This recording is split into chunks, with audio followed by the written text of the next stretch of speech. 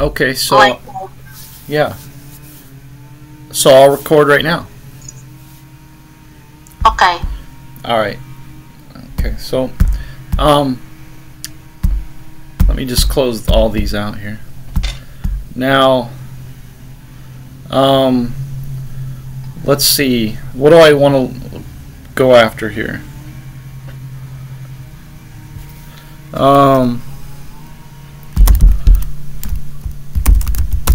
Oops. Google Earth. Yeah, it would be interesting if you make some a video on this topic, because it's very interesting. Okay. And a lot of people don't know about this. Alright, so we'll see how this works out here. Okay. Alright, so I think what we do is we look for the location here. Alright, just so we're clear, you see right here this square? Yes. He calls that Mount Sinai. Right there. And so yes. He's calling this place right here, let's see if it should show right there, St. Catherine. This is the place that he's pointing to as Mount Sinai. And that's not Mount Sinai. Oh. That's the Catholic version. It's nonsensical. And okay, so without getting, I'm going to try to make this quick. So what happened was, if I could back out here. All right. So here is Egypt. Okay. This is where the pyramids are. Yes, and that green area is Egypt. Yeah. And if I could remember, I don't remember exactly where the pyramids are. Why don't they don't? They just show me where it's at. Okay. I think it's right. I was thinking it was here. I don't remember. Doesn't matter. Doesn't matter. And then down here. Well, I can't remember. It's been a while. It's been a while. Oh. I think I told you wrong. What's this gulf right here? Gulf of Aqaba. I told you it's east of the Gulf of Suez. That's true, but it's also east of the Gulf of Aqaba. Alright, so basically, when Moses led his people out of Egypt, they went through here and down here, and then they ended up right about here to Nuweiba. Okay.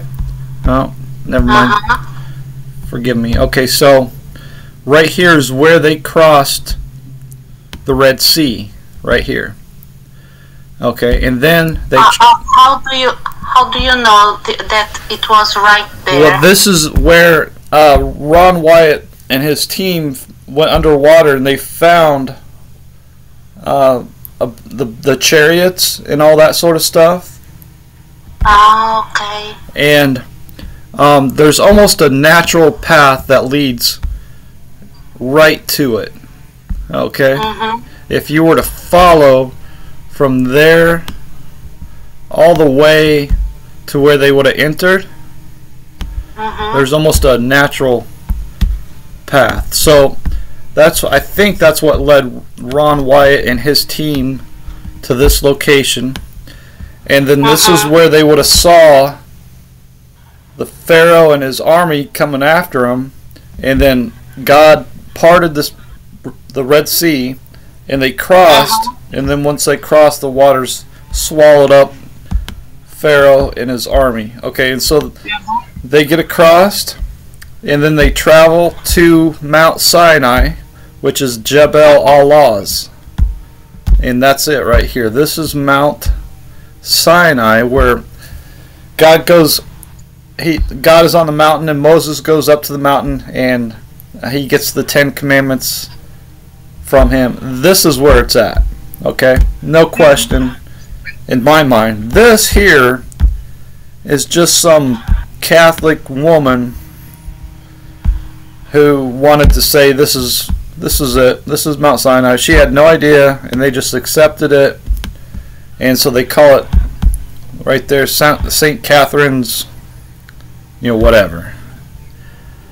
And okay, so there's no reason at all. I'm sorry. Go ahead. How far is the real Mount Sinai? How far is it from the point that is showed in that screen? That is the Mount Sinai, the fake Mount Sinai. How far away is it? Yes, because the image is so small here in my cell phone. I can't really see where is the Mount Sinai related to that point that he showed. If I had to guess, 70 miles, about an hour away. But I mean, if you'd have. Can you show me there where is Mount Sinai and where is the fake Mount Sinai that is showing? Yeah, if you can see this image here, Jebel Allah's. That's too small. Okay, that's the real Mount Sinai. Okay. And what was that? Okay. Anyways, and then the Catholic fake Mount Sinai is, I guess, right. Is on the other side of the river. Yeah. Wow. Yeah, and that's an impossibility. Wow. And so the claim is that this is where Moses, crossed the Red Sea. This little bit of water. I mean, it's so absurd, and nobody. I mean, if you're a young person, you're gonna think the parting of the Red Sea is not a big deal. But when you understand that this right here is where they crossed, it just makes so much more sense, and this is a big deal. Yeah, it's really deep and a really big river. Yeah, and it is, and the other thing is, here, if this was Mount Sinai, they'd almost be trapped. They'd almost be trapped because, I mean, so Pharaoh and his army, which had to have been huge, what was there, a 250,000 or 500,000 people that escaped Egypt? Do you remember? The Israelite people, how much they were? The Hebrew people, yeah. Yeah, the Hebrew people, yes, more than 1 million people. More than a million, thank you. Yeah, it was a lot. It's a lot. And so you got to figure, Pharaoh's army must have been pretty big too. And, just, this right here is just, it's ideal to chase them into this area where there's surrounded by water and no escape. And then here God provides them an escape. An escape, yes. Okay. And then when he does that, then the waters recede or go back to the way they were and kill the entire army. Okay. Yes. And then here's where they escape into the mountains. And this is where Kitty talks and tells us his thoughts. And I can hear your cat, by the way. Yes. Yeah. And one of my cats. Yeah, he likes to talk. So Yeah. Now there's some other stuff here that's also related. I can't remember exactly what it was. It was the Rock of Oreb. Yes. You shared a long time ago a video about the Rock of Oreb. Yeah. Which is the water, the rock where the water comes from? No. Yeah. Moses The water smashed. came out. The water came out for people. Yeah. I don't remember. I used to know where that was at. I don't remember exactly, but it's in this area. Somewhere here. And of course, I don't know if you can see this, but it says Mount Sinai right here, and it says Moses' altar right there. Altar of the golden calf. Ron Wyatt's Sinai photograph. And, there's just, this is it right here. Okay. So, it's very interesting, I think. Yes, it's very interesting, but I'm shocked now that this man is teaching me wrong. Yeah. Oh my God. Well, it's just, to me, it's like these guys, they just follow a script. They don't pay attention. They don't challenge anything that anybody teaches. And this is very dangerous when you just take whatever's the script is and take it as the gospel. It's very dangerous. But that's what they do.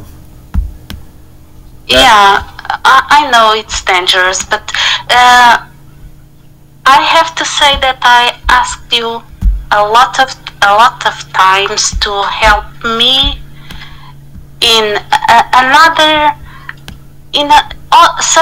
in other topics besides talking about Revelation 20. I'm a little bit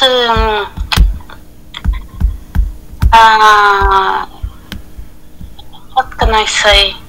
I want to know about some other things about the Bible, study some other things about the Bible, and then I go alone searching for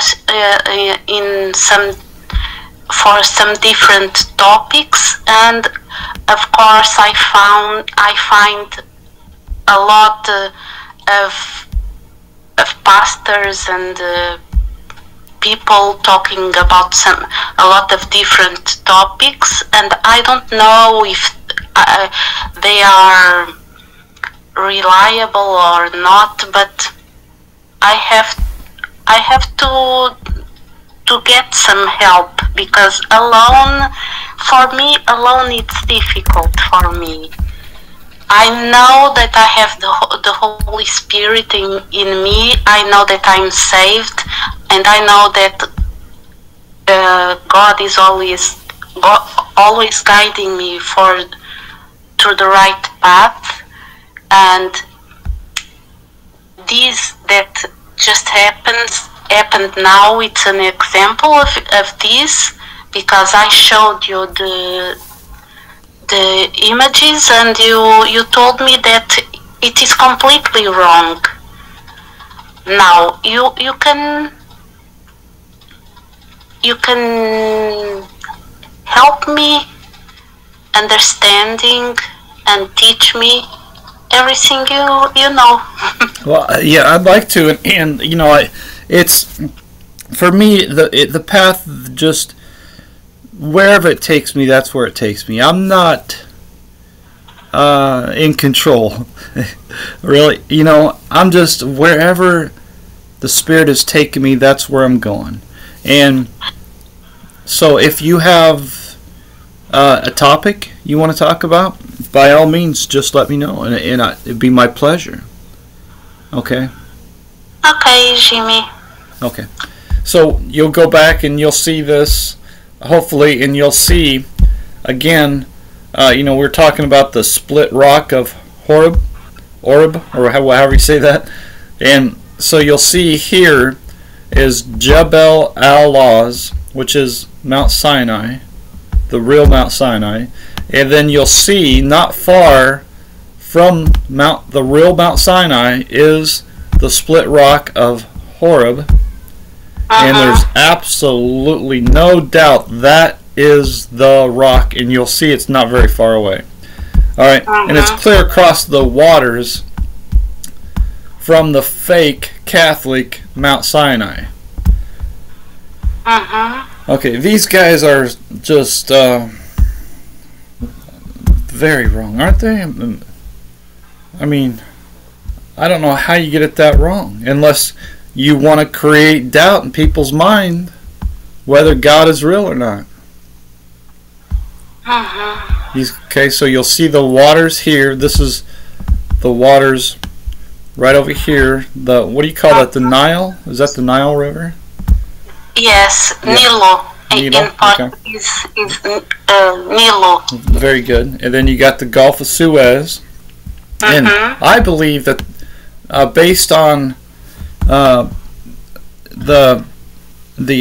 archaeological stuff with the pyramids and to me, one of the most fascinating things along with the pyramids is the pyramid of Djoser, and where they stored I believe they stored a massive amount of grain all throughout this area. And Djoser being Joseph is evidence of that. And so I just believe that they said, hey, they've been wanting to get out of this place, and they're in this area here. I just have to believe that they would have went above these waters into this area here and then found themselves trapped with nowhere to go. And the only hope that they had was that God intervened and split the waters. And of course, this is symbolic, if you will, of our only chance, is if God intervenes and leads us out of this wicked world, just as Moses led his people out of the wickedness of Egypt. It's like a prelude to what's going to come when Jesus leads us out of this wicked world. He's the only way, but he has provided a way for us. Yes, that's true. Okay, so to me it's all very interesting, and I'm glad that you brought that up, and I'm thankful we had this opportunity to talk about it. Okay. Thank you for showing me. My pleasure.